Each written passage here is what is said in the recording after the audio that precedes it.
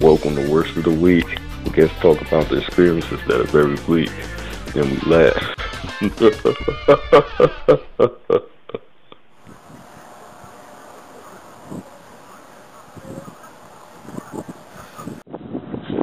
Alright, this is Worst of the Week. Why don't you introduce yourself? My name's Lester Bailey.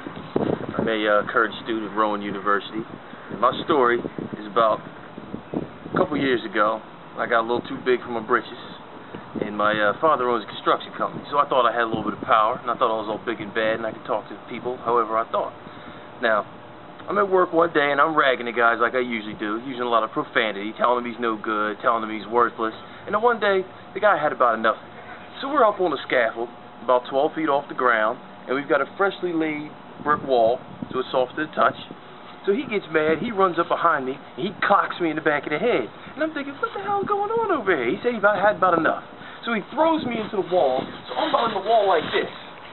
Now, since the wall's wet, it makes an indentation, so it just looks like somebody was thrown into the wall.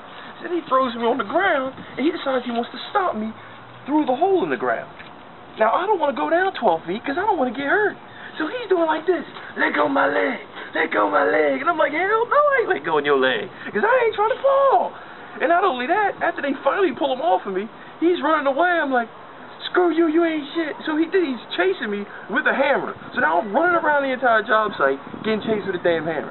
Now mind you, the guy that I'm ragging went to jail for 5 years for shooting a cop with a shotgun.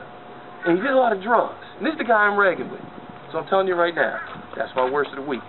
Learned a valuable lesson. Them that died in the process. Funny now, wasn't funny then. That's my worst of the week. Yeah, the video's over, but no need to fear, because you can just catch more of me right here. Well, that's all I got to say, so I'll catch y'all again a week from today.